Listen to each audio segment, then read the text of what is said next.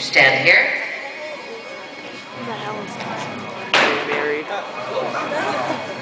Just leave it. Becoming a chapter of Starfleet International is an honor granted to only a few. Commissioned chapters represent the best asset of Starfleet, her members. It is their pleasure and duty to instill and uphold the ideals of Star Trek aboard their ship and in their community. A group who wishes to receive the honor of starship status within Starfleet must complete a long and arduous apprenticeship to show that they are, in fact, worthy of joining the elite ranks of the chapters that have preceded them. Not all who attempt this difficult task succeed. Therefore, it is with great pleasure that I have the opportunity to grant this certificate of charter to one such group who, by their diligence, determination, and willing spirit, have proven themselves to be true representatives of Star Trek and Starfleet.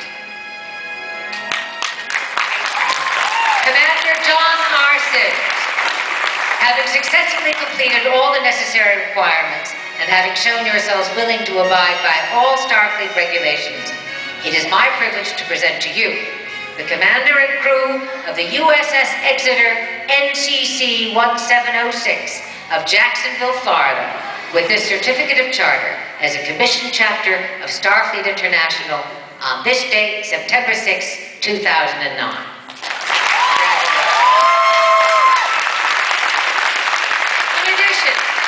With the authority vested in me by Starfleet International, it is my privilege to hereby promote you to the rank of captain.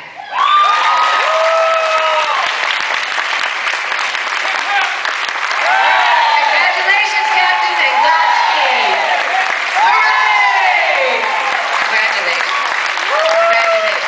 And welcome to the newest chapter of Starfleet International, the USS Exeter of Jacksonville, Florida.